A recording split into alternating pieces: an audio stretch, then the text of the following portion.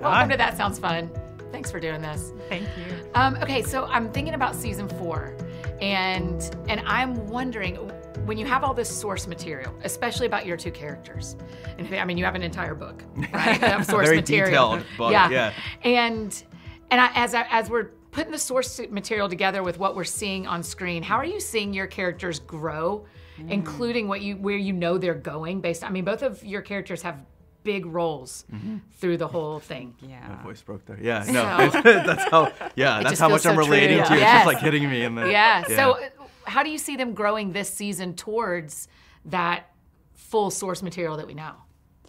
I mean, for Mary, I think she is getting very like honed in on what Jesus is teaching and what he's saying, and picking up nuanced things that he's saying and sort of subtle hints of what is to come. And I think she's just like zoned in, and to me that is so representative of who we know her as, of just like being there and her sort of dedication to him. Yeah.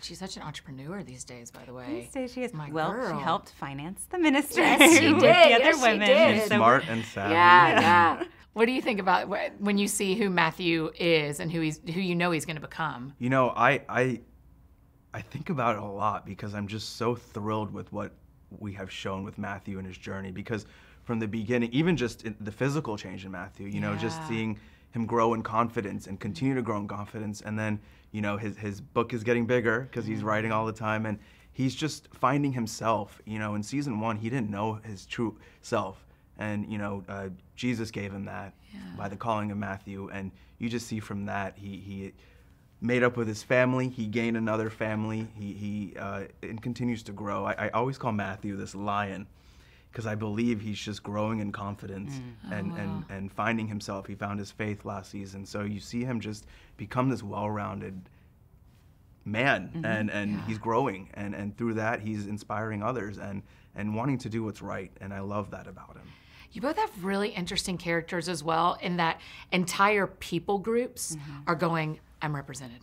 Yes. Right? Yeah. And so what is that experience like? How people responding to Matthew as a character that we see on the spectrum, and Mary, people misunderstand her sin all the time. I heard someone yesterday even say, well, she was a prostitute. I want to be like, no, she wasn't. We don't know. Yeah. We don't know. But for women are watching you lead. So tell me the response you're getting from people, particularly that you're representing in a new way entire people groups. Yeah. I mean, for me, I think most stories about women who are struggling with depression or PTSD or trauma usually don't end well. And I think for this story to show how much hope and life and joy there is, moving on from that past is beautiful. So I think it's giving a lot of hope to women and men who have gone through similar traumas. Yeah. This again, I always think about this because it's just awesome, just what's happening just globally. Because with Matthew, you have people who can relate to not feeling accepted or seen or represented. Then you have the autistic community finally seeing a version of themselves. And then myself as an actor, I'm South Asian, so you see all 3 of these communities represented. Our show's fully diverse, and you know, it's giving a lot of people. You can relate. You know, it's relating, and that's what's been, I think, the secret sauce to this show, because people find identity in themselves. They understand it. They see situations that the show addresses and kind of gain perspective on it and see, oh, this is how I should approach this or look at this. So it's beautiful. I have a first century gossip question. Are Uh-oh. y'all falling in love? Is everyone asking you that? Yeah. I've had that question a few times. I think What's there's- the answer? I think there's real and deep love between Mary and Matthew, but also all of us. Yeah. I mean, there's the entire group of disciples in Jesus. There's so much real love there.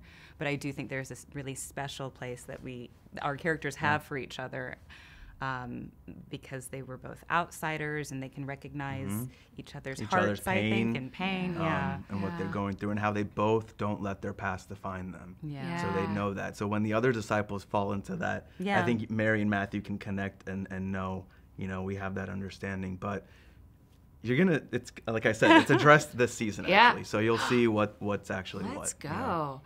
I'm telling you that scene go. where I love I'm that. into that scene in Capernaum where you're standing in the doorway, Liz, and you walk up and I don't remember the exact line, but she says, "Are you okay?" And you say, "I'm not okay."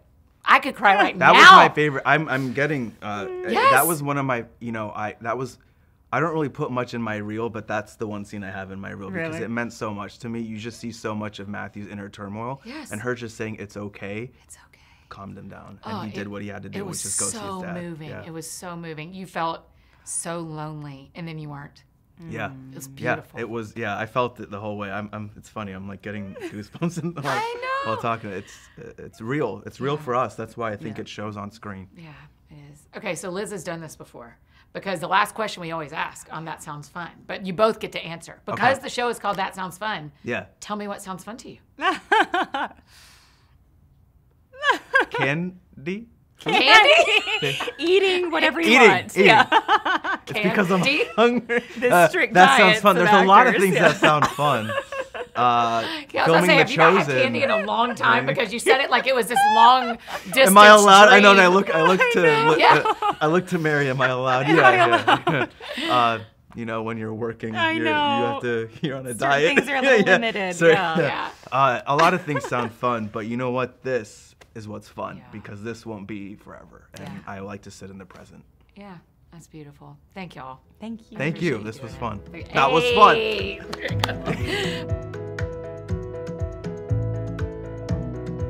Mark, thanks for making time to do this. Oh, my pleasure. I mean, tell me about the appeal of coming to The Chosen from DreamWorks. I mean, like, that is a skip. It is and it isn't. I mean, you know, for me, what was so exciting about both places was it was off the beaten path. And it was doing something very different and doing something new with a great filmmaker. So they're actually pretty similar. You know, DreamWorks was a new studio doing things differently, run by a filmmaker. The Chosen is doing something very differently and doing it with a filmmaker. Yeah. And so there's a lot of connectivity, believe it or not. Yeah. You know, when you really like examine it. So to me, there's a lot of continuity, and it was a pretty natural progression. You know, the thing that struck me about Dallas was that everything he was doing was coming from the heart and from real passion, and all the choices he was making were choices that he had really thought out, and he had a real vision for what he was doing. Yeah. And he wasn't afraid to make those choices, thousands of them every single day, and really lead the charge. And that's what gets me excited about working on The Chosen. Yeah, so as we're in season 4, we talked about this for a minute last night, but as we're in season 4, you've signed up to help lead this thing. Is your brain in season 4? Is your brain in season 7? Is your brain on to the next thing? How are you? My brain is everywhere. Everywhere. That's what Dallas said too. You're on all of them. You're on all of them at any given time. Yeah, you sort of have to be. You sort of have to be thinking at all times. It's really like sometimes you're in season 4, sometimes you're in season 7, sometimes you're even thinking about what comes after The Chosen. Yeah. So it really is a balancing act. Yeah. So when I've been thinking about you and Dallas working together, because y'all are really kind of tandem now, right? I mean, you're really his. And yesterday, Brad, the president, said to me, we needed Mark to come in and really sit with Dallas and a little bit go head to head with Dallas to keep everything in line. Yes. So will you talk for a minute about what is it? You brought your gifts to a place that needed your gifts. They didn't need another Dallas. They needed a Mark. Right. How do you come into a place knowing that your strengths are what was needed? The great thing about Dallas is that Dallas knows that he doesn't have all the answers. And Dallas wants to win. And people who want to win know that they don't have all the answers. So even if we fight, underneath it all, there's a sense of, I want you to fight with me.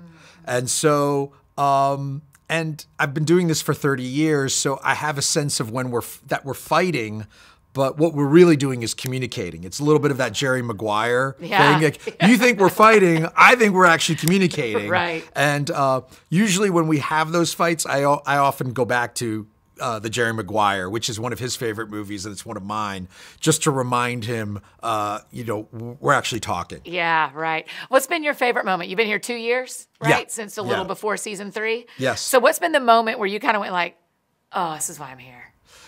I would probably say watching Walk on Water.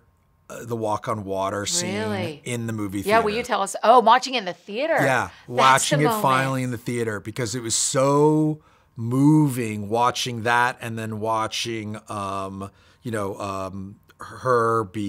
go underwater. Yeah. And I just remember thinking to myself, this is why we're doing it. Wow. When you see it on screen, you realize this is why all the late nights are happening. This is why the arguments are happening. This is why I'm away from my family. This is why Dallas is away from his family. This is why we're up late at night. And this is what makes it all worth it. Yeah. Makes it all worth it. That really feels true? Yeah, it really does. It really does. And it brings back home we're working with a tremendous filmmaker. Yeah. At least for me. Yeah, I think so too. Okay, so the last question we always ask on the show, Mark. I cannot wait to hear your answer. Because the show is called That Sounds Fun, tell me what sounds fun to you. What sounds fun to me? I would say arguing with Dallas at 2 a.m. about when is he going to finish the day. Yeah. Is this like an up close real? That's actually fun to me. How is that fun? Because I'm a masochist and a sadist all in one. I mean, y'all aren't getting near enough sleep. No. No. Great. That's just part of the deal. You've That's done just part this of for the 30 deal. years. That's You've just been part of the deal. Movie sets forever. Yeah. Sleep comes when everybody else is watching it on a Tuesday. Totally. Okay, great. Well, I wish you lots of sleep in the near future. Thank you, Mark. Thank you. Appreciate it. Sons of Thunder. Welcome to That Sounds Fun. Oh, yeah. Thank y'all for doing this. Yeah, I'm glad to see you again, George. Welcome back. Thank you. Okay, here's what I want to know. Both of you, the Sons of Thunder thing feels very real. So you're great actors, but also, what's the friendship that's making that feel so real to us? I think that George and I share a lot of life experiences in common, and that's purely coincidental, right? Like we both come from immigrant families. We both come from a household where we had older brothers that are so close in age that it's really more of like, it's not an older and a younger brother. It's sort of two brothers sort of tackling life. And I think that we feed off of each other in the show in that way. Because, when you grow up with that brother that's so close, they become sort of like your thermometer for things, whether, okay, he's braver, he's better at swimming, I'm better at bike riding. And so you kind of feed off of each other in that way. And I think that pretty much by the moment I met George, he contacted me. I was so new. I was new in season 2. I get a text message and it's like, do you want to run lines?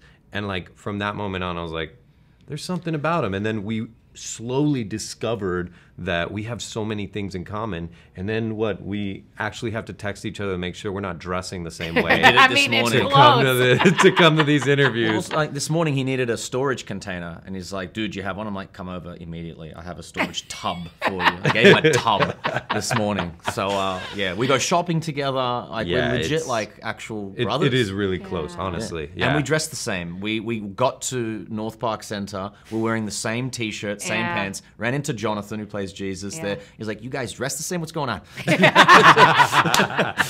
Well done.